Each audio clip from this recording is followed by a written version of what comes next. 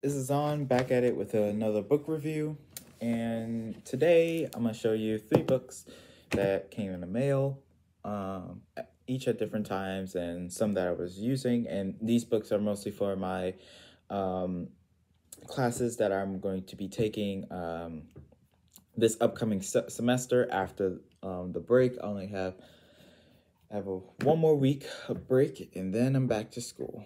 All right, well, let's get started. And before I start with the first book.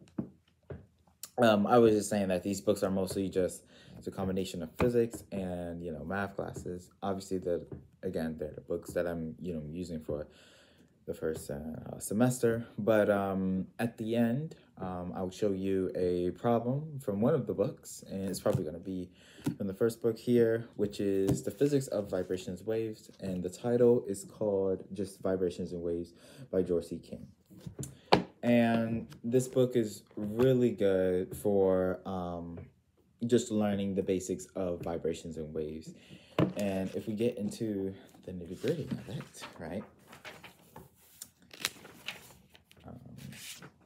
This is a really good book. It's recommended by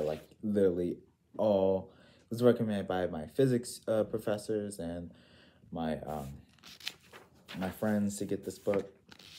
So and it was in our quote-unquote physics library, so I wanted to copy for myself. And have a book in my collection, of course. So this is the table of contents here. And, it just shows you, a couple of the chapters. So it starts off with basic simple harmonic motion. So the stuff that you learn in calculus. Not in calculus, but physics 1. And, it goes on from there and then gets more in depth with it. So obviously, right, you learn, simple harmonic motion in physics 1. And you learn, all the other stuff, the basics, how to do the algebra. But you never learn it as a differential way, right? You never learn it as a differential equation. And that's what this book does. It's mostly a differential equation based, while, physics 1 and 2 are more algebra and like baby calculus based, right? So this one gets into the nitty gritty and trying to understand like where your math level skills are. And the thing too with this is that this book really starts to get into the major of physics. And this is why, it's very important that, you start knowing, you start getting, some of those tools that you learn from Calc 1 to 3 are going to be, more progressing if you are a physics major, of course, more progressing as you go on to the higher level physics. And that's the thing, with math and physics, they're not the same. They rely on each other, but they're not the same. And yeah, this book is really good. So I'm gonna show you exactly, a couple of stuff. It's a really good read. I was working on it a couple weeks ago when I got this book, and it has been pretty good ever since. Here's it gives you example problems of the book, and it just goes on from there, like how to solve the problems and how to approach them. As you can see, it's really thin. It's vibrations and waves. So let me show you the questions.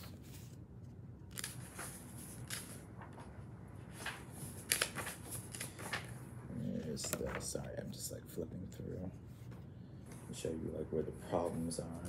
Oops, no, that's not the right one. That's not the right one. I think it's right here. Oh, they're right. All right, so here's the problems, right? And they're on this side. Well, they're a combination on this side and this side, and they give you a pretty hefty amount of problems. And what they do is give you the odd number problems, which is the solutions here, right? And here are your solutions. And Alyssa, I think they give you all the problems actually, which is very interesting and very good that they give you all the problems. So yeah, the solution to all the problems. And you know, looking at it, it's a thin book, so I'm guessing they're like, we, you know, it's a thin book, so we're gonna surprise you with giving you all the answers to it. It looks like they don't really give you like a in-depth answer as I've been going through it. Looks like they just give you the straight out answer, basically. You know, what are you supposed to get? And some of those answers are kind of straight off, but some of it is not. And you know, sometimes they may bother me if I'm like really challenge on a really challenged problem. But you know, it is what it is. And yeah. So, you know, here's some other, like, you know, examples of the solutions here. You can see, and I have the page kind of bent, but yeah. All right, let's go on to the next one. So again, this is Vibrations Wave by George C. King. Highly recommend if you are either taking a course now or going to in the future, you know, for a physics major. All right, let's move on to the next one. And I believe I didn't have those out. I think I put them away because I had to record this again. All right. All right. So the next one is partial differential equations for engineers, for scientists and engineers. You know. All right. And this book I just got yesterday, so I did not really read this one. So it's gonna be just an interesting book. You know, I skimmed through it yesterday, so I didn't really get, you know, too involved in it.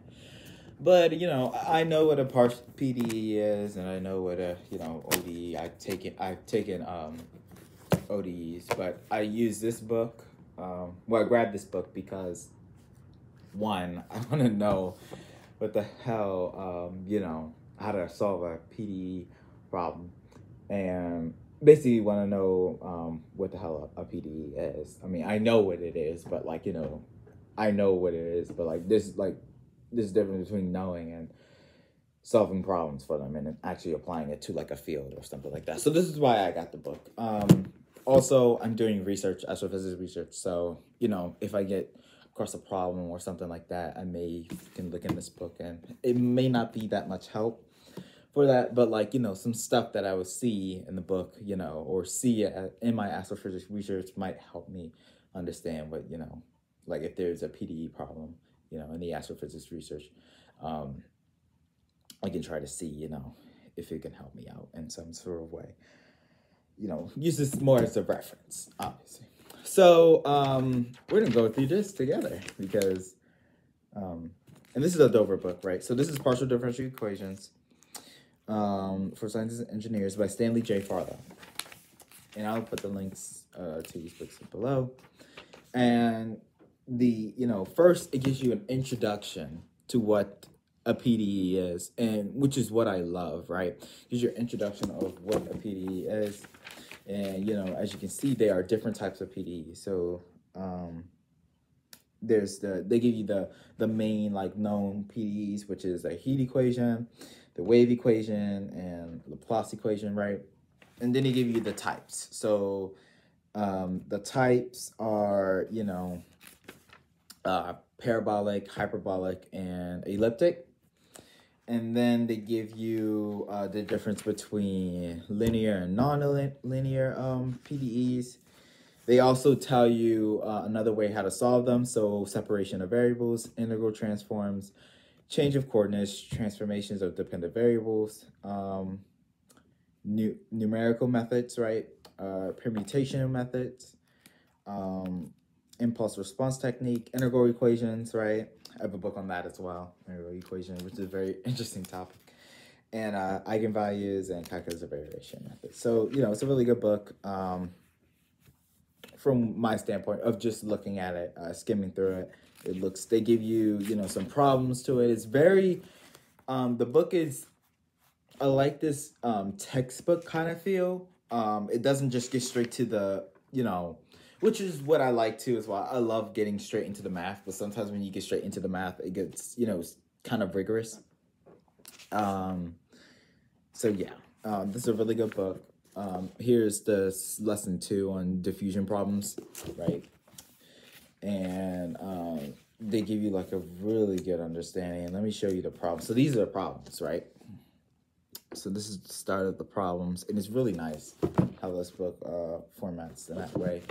And let me show you some questions.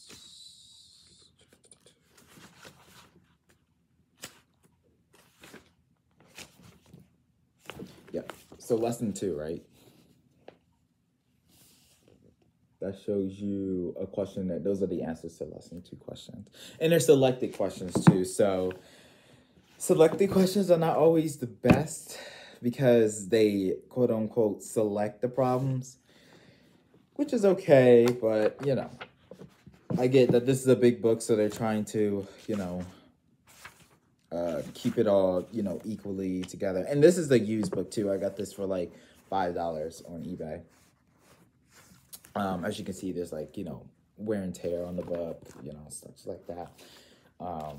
So it is a used book, and you know, I am a fan. I just started doing the used books thing, so I've always been a fan of like the new book, but you know, times are rough right now, so we're gonna have to go with the used books. And I kind of like the used books. I mean, like, they're the same content, and there's nothing different. It's just the book is huge. I mean, yeah. It's like, you know, wear and tear. I'm not really too crazy about it. I mean, it looks like, I mean, you know, you can see the peeling of it, this and that. But, you know, I'm going to ruin it anyway. Like, you know. So, yeah. That's partial differential equations. Really good book so far. I'm pretty sure, and they give you like, you know, other Dover books too. Dover books are really affordable books. Again, you can also find this, you know, online too, PDF if you want to, right? They're all, you know, all the books I'm showing, I'm pretty sure I found them free online, PDF. All right, let's move on to the next one. All right, so we have Complex Variables by Stephen D. Fisher. Now, I wanted to say another thing. I'll probably do one on alphas as well. I had alphas for a while, for a couple months now. I had alphas, and I'm gonna say this. So the difference between this book and alphas is alphas are a little bit more rigorous, and the reason why it's a little bit more rigorous because it's for people who really understand complex analysis and your real analysis. And when I mean by real analysis, I mean by doing proofs and logic and stuff like that. The thing is that alphas is again very rigorous because, you know, it's and it's more for graduate level complex analysis. While this one right here, Complex Variables by Stephen D. Fisher, it comes out with an introduction to what complex analysis is, and then it's strictly variables, complex variables. So you're going to be learning a lot about, you know, functions, how, you know, you do calculus on the complex plane, how you graph on the complex plane. So basically, you're going to be focused mostly on the complex plane. While complex analysis, you are doing basically everything, everything of complex analysis, right? So everything with real and imaginary numbers, how they're going to with each other. And, you know, it does say this textbook is intended for undergrad and graduate students, right? As you can see, undergrad and graduate students, or graduate students, right? So it's really to a general audience of mathematicians, engineers, computer scientists, or physicists, you know, all those STEM people, right? And this really shows you, you know, it starts off with, like, I would recommend this if you're taking an undergrad course for complex analysis, or, you know, a graduate course in complex analysis. But this book, I tell you, is strictly complex variables. If you're learning more, if you want to learn more about complex analysis, I recommend doing a book by Alphers. And that should help you out better than this book. Here is the, I do not have alphas with me. I should have brought it with me, but here's the book for complex variables by Stephen D. Fisher. And this is the table of contents. And, you know, as you can see, it starts off with a complex plane, you know, trying to figure out what a complex number is, you know, deciphering the difference between imaginary parts and real parts, you know, limits. They even start off with the line, integral, and Green's theorem. And this book, this format, and that's why I'm saying this book really just does complex variables. While alphas, they really break down and has a better set of like what's, you know, knowing. For me as well, you know, if you looked at my other video, I got accepted to take that class for complex analysis, a graduate level course. And, you know, I'm still an undergrad, so I said, I'm just going to take the challenge and see how it goes. You know, for the class, I can always drop, you know, I can always drop the class, you know, for that 2-week period. So, you know, we're going to see how it goes, which is why I got these books and started studying on my own time to, you know, understand what, you know, the stuff behind, you know, complex analysis and trying to understand how these things work out. So for this book that I've been reading so far, you know, it's a better read than alphas. I will say that, like, it's better as in easy to read. And because it's, you know, it's a general approach on how to, you know, approach the problems of complex numbers and variables. And I really like it because it shows you 2 examples on how to do the problems. Unlike alphas, it shows examples, but it's very complicated. Like it's a small book too, right? So, and it's very complicated to read. And they give you more problems than alphas gives you. And I think too, this book actually gives you the odd numbers to the problems, and it gives you step-on-step problems on how to do them too as well. So this one is a really good. Like one of my favorite ones was when it was doing the integral. Yeah, this one right here for number 11 does the whole Green's theorem integral there for you. And you know, it's really good, and I really like how they write out the answers to these problems. So it's really nice. I do recommend this if you are taking complex variables or a complex analysis for your undergrad course. It's a really good read. I will do one of the I will do alphas later on.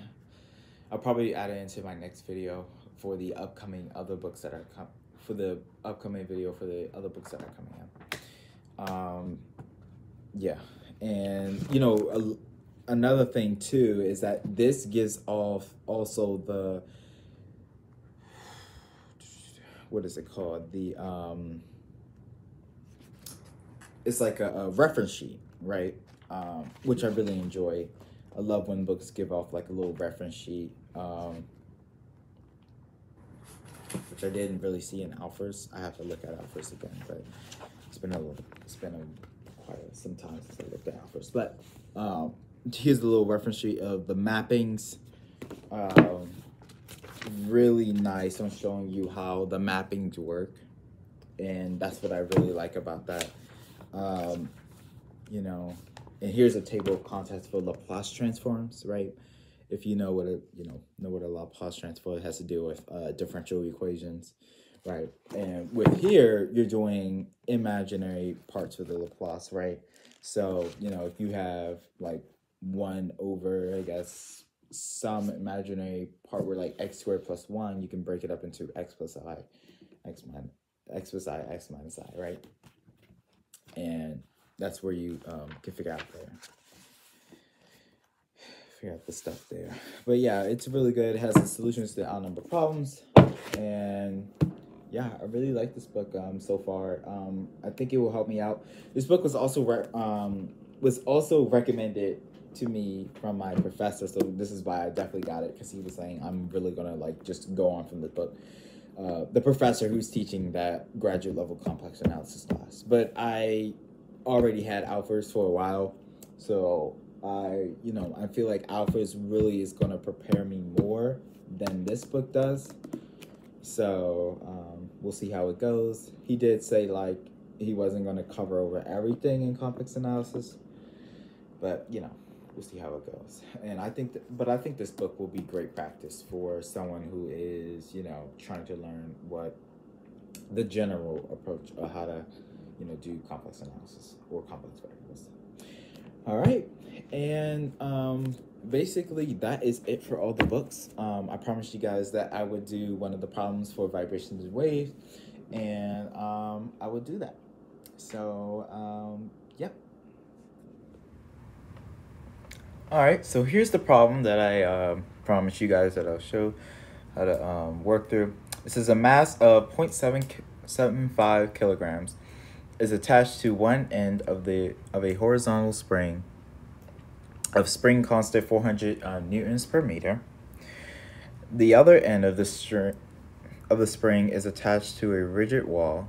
The mass is pushed so that at time t equals 0, it is 4 centimeters closer to the wall than the equilibrium position and is traveling towards the wall with a velocity of 0.5 meters per second. Determine the total energy of the oscillating system.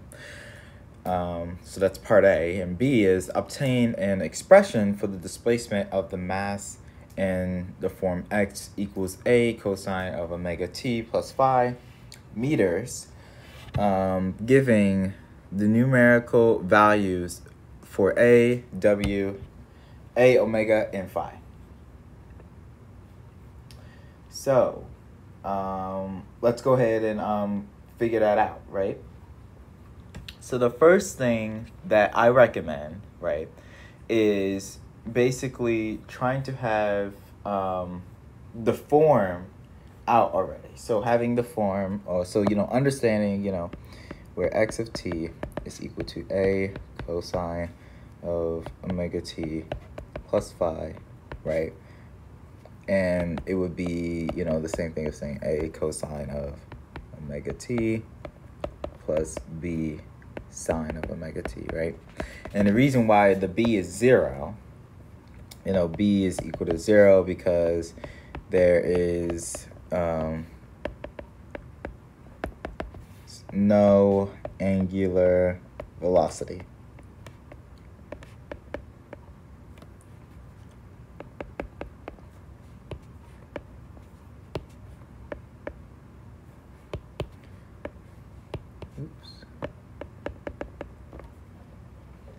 So that's why b is 0. You know, if b is 0, then that whole, you know, expression is 0. So what's the next thing? Well, the next thing would be to figure out. Let's draw a little picture depicting it actually. And we have a little spring here with a little mass, right? And then we have our K value. And I think the best thing to list out is, you know, your mass, which your mass is 0.75 kilograms, right? So you have to keep going back and forth to the problem. K is 400 Newton per meter. And then we have our X position, right? When X is 0, it's 4 centimeters. Or 0.04 meters, right? It's probably good to change it into its SI units, right? The correct SI units. And then we know that its velocity, right, is 0.5 meters per second. All right. All right, so we have that all set it out. And so the first one is determining the total energy of the oscillating system. So the total energy, right? So if you look through the book, the total energy, remember, is the potential energy plus the kinetic energy. And that is equal to 1/2 Ka squared. I'm not going to go over, you know, why it's 1/2 Ka squared, but it's 1/2 Ka squared for the total energy with the potential plus the kinetic. All right. Now, all we need to do, right, is figure out, you know, what the hell A is, basically. So all we know, right? We only know 400A squared, right? 1/2 of 400A squared, and we can just say that's 200A squared. So that's our total energy, and what we need to figure out what A is. So A, right? As we know, A, right, is what is in our equation for our, solution to the differential equation of oscillatory motion, right? So A cosine of omega t plus 5. Sorry, I can't talk today. It's very...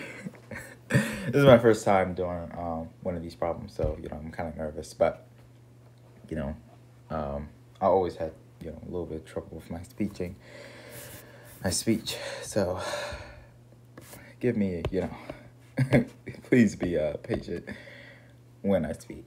All right. So we have x of t is equal to a cosine of omega t plus 5. And what we know is our initial position, right? Our initial position is x of 0, which is 4 or point, let's change that to 0.04, right? 0.04 meters, right?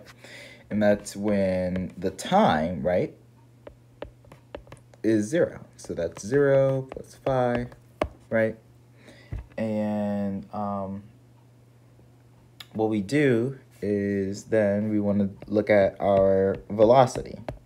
So velocity was 0.5, right? And the same thing, that would be sine, and there was a negative as well when we take the derivative, right? So, just in case you don't know, x is, as you can see, you can go on from here. X of t is a cosine of omega t, while x dot is negative a sine of, chain rule, w sine of omega t plus 5. All right. Let me not forget that w there. So then, right, I'm going to go over here to the side. We have 0.04 is equal to a cosine of phi. We have 0.5 is equal to negative AW of sine of phi. And basically what we can do to change this, we can go ahead and divide that w, right? And we know that w is equal to the square root of k over m. And k over m, right? Our k value was 400. Our m value was 0.75. So then that's going to give us 23.094 radians per second. And what we can do now is plug in that answer. So then we have 0.04, and you see why I do this, right? A cosine of phi, and then we have 0.5 divided by that 23.094, which is equal to negative a sine of phi. And this is why I do this, because I divided out the w, and then once we do that, we can square those, right? And then you'll see a little, if you know trigonometry, see a little neat trick, right? I'm assuming you know trigonometry and your trig identities. And we get that this is 0.000468. And that would be... Oh, wait, no 0.468. What is that? That's... Bring out my calculator. It's 0.5 divided by 23.094. What is that? Oh, there it is. Okay. I think I typed in an extra 2 in my other calculator. 21688 is equal to A or negative a sine of phi. And then what you're going to do, right, is you're going to square it. So squaring it, this becomes 0.0016 is equal to a squared cosine squared of phi. And we got 0.000468. If, as I'm looking at my calculator. Yep, 468 sine squared of phi. All right. Now, what we're going to do is add those up together, right? So when we add those up together, this becomes 0.0016 plus 0.000468 is equal to a squared cosine squared of phi plus a squared sine squared of phi. And then what we can do, we can just add those together, so that becomes 0.002068. And what I can do is factor out an a squared, and look at that. We get our fancy, trig identity, and I just love this trig identity. This is one of my favorite trig identities because it just becomes 1. 0.2068 is equal to a squared times 1, right? Then we're going to take the square root of that. So a is equal to 0.045475 meters. I like to write out all the digits for mine, so the answer is approximately around the same answer. Then we get E is equal to 1/2 400 times 0.045475 squared, right? Because that's what our A is. So we're going back, right, to what we said here. So 200 squared, right? We said that was 200 times 0.045475 squared. So let's see what that is. 200 times 0.45475 squared. I'm using 2 calculators that one. Okay, and that comes out to be where the energy is 0.41. What was the answer? 0.413595. So then, rewriting the energy is 0.413595 joules of energy, which is the total amount of energy. And let's see what the book says. The book, as I'm confirming with the book right now,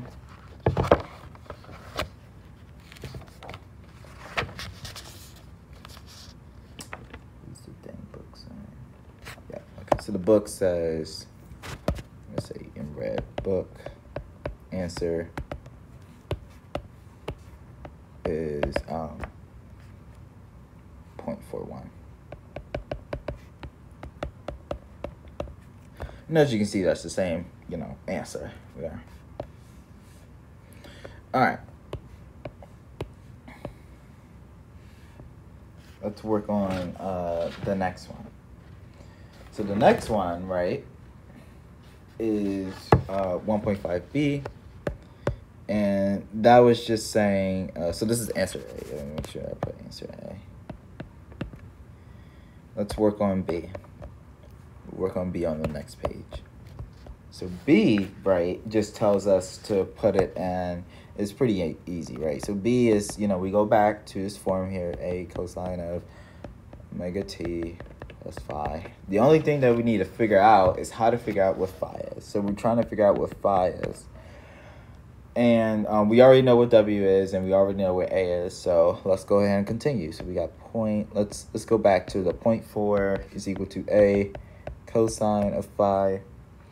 And what I'm going to do is I'm going to distribute that negative out, right? So I'm going to say this is negative 0.02165, right? because I think that's what we got from, or 6-8.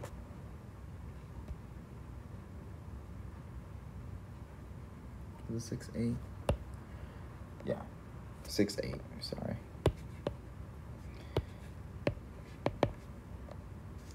Yeah, 6-8. Was it 6-8-8? Yep, 6-8-8 is equal to a sine of phi. And then I'm going to go ahead and say, all right, well, that's negative 0.21688 divided by 0.04, right? We're going to divide this time, and the a's cancel, right? So let me just write that out. So the sine of phi all over a cosine of phi. And the a's cancel. And then, you know, if we know another trig identity, that is just sine divided by sine. So that's negative 0.21688 divided by 0.04. And that becomes negative 5.422 is equal to tangent of phi. And let's go ahead and take the arctangent of that. So the inverse tangent of negative 5.422. So as I know, the arctangent of negative 5.422. Make sure your calculator is in radians, which it is. Is it in radians?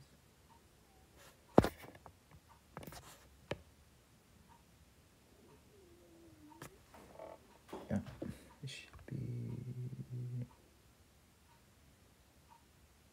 Oh my gosh. Did I? I'm missing a 0. That's why I was like looking at it. I was like, that doesn't look right. Yep, I am missing a 0. I'm sorry about that, folks.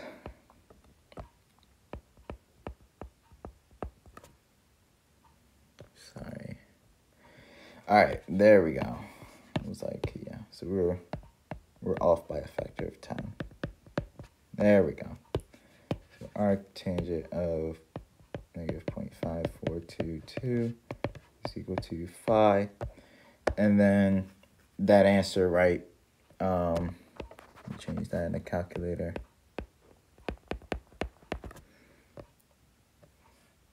Phi comes out to be negative 0.496835, right? And you could leave it like this, but let's say we wanted to put it in another quadrant, right? It's giving us a negative angle. So let's figure out what that coterminal angle is. So this is the coterminal. Let's figure out what the reference, by referencing what that coterminal, this is the, what that coterminal angle is. And we're just going to add 2 pi to this. So we're going to say we're going to add 2 pi radians. It's still going to be equal to, which is 2.65 radians. All right. And this is something more, pleasing. So we got phi, we got A, we got W, and we got phi, right? So we got A, we got W, and we got phi now.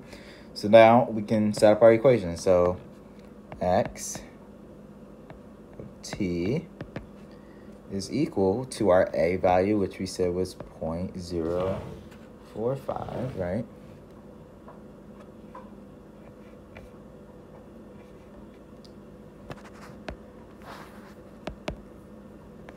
It's 2 pi.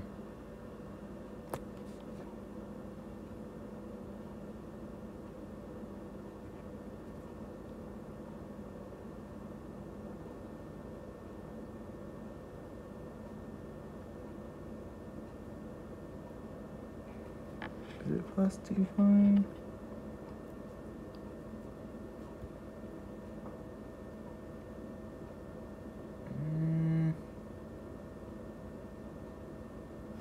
Because I'm getting 5 point. That shouldn't be right. Is it plus? No, maybe it's plus pi. Is it plus pi?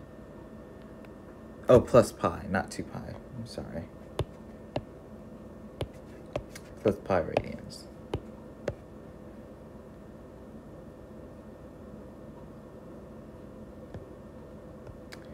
Alright. So this becomes, for our A value, which we said A was 0.045. And this will be cosine of 23.094t, which we said was our A value, right?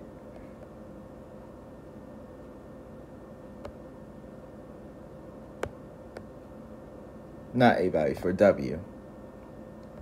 Make sure, let me get that out of the way. So I'm just going back and forth, trying to make sure everything is correct. And then this would be plus 2.65 radians. All right. So we got our equation there.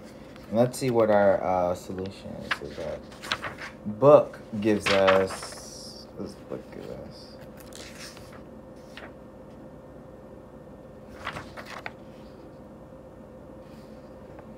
Book gives us this. Kind of rounds off. So book answer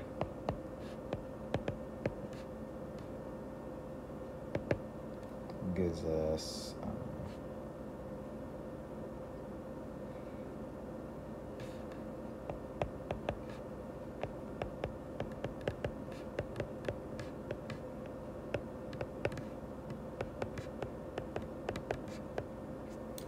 yeah, so that's the book answer. So, you know, our answers are pretty similar. All right, and that's it, pretty much.